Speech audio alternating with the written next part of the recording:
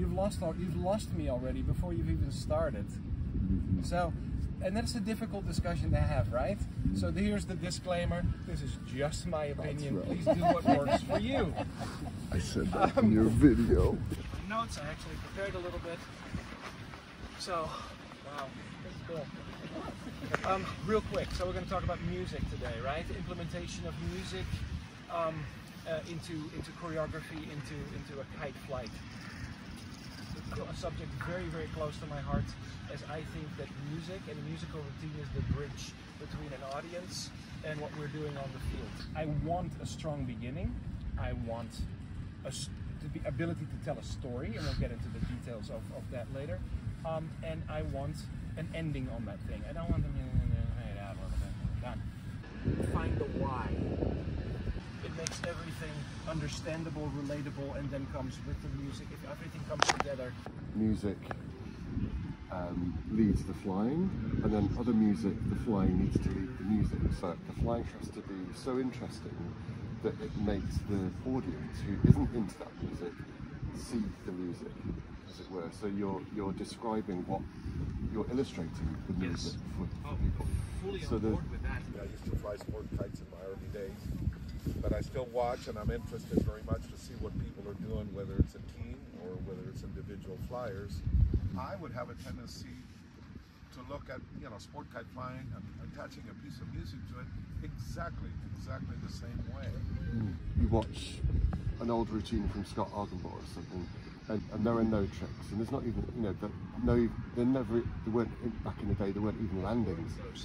Yeah. But you watch those routines and like top of the line, and you're in tears. It's about the emotion. Exactly. I want to see your music in the air. Yes. And you watch guys go out throwing tricks. Where's the music? The background. Yep. Yeah, I don't know if I can. Yes. When we started flying team, I didn't know what a beat or a bar was in the music, and I had to be taught that. All self-taught, essentially, and watched the great teams of the world and watched the great flyers of the world, and just, this is how they do it. Oh, of course that's how you do it. It's so obvious. And then you take it and you rinse it through yourself and you make it your own. So I think that's what it is. So I love that. Just quick practical questions. I have one. I have one question. How about length? You had something immediately. Track. Oh, track. Sorry. Yes, track. Yeah. Yeah, length of music selected. So that's a good question too, right? I don't want to bore them to death, but at the same time I want to show everything I've got. I have found that typically less is more. When I'm choosing music, ideally it doesn't have to always be this way, but I really like a story arc, right? Where it's kind of start out slow, come up, and then have a finale, right? Really short pieces of music don't have time to do that, right? So you've got to have enough to have a cohesive story, right?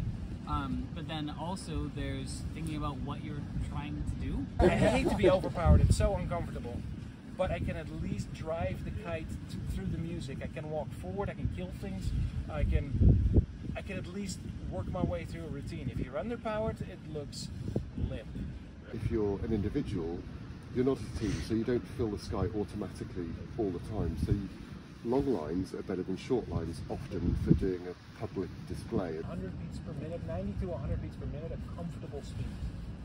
There's a thing about just going out and flying with your earphones in, just flying for pleasure, and you'll feel if the kite and the music are a match. And how I would say it is, sometimes that kite is the lyric, sometimes that kite is an instrument that ain't in the music, and it is our responsibility to this awkward kite thing to fit into that. An old mentor of mine once said, and some of you might know the name, the owner of Avia Sport Composites, Kurt Degener, but he said, in the heyday of sport kite flying, and somebody is very ambitious and it's a solo flyer and it's big and bombastic, and the risk there is you miss opportunities. The music just runs by you and flows over you like a wave. It just takes you out.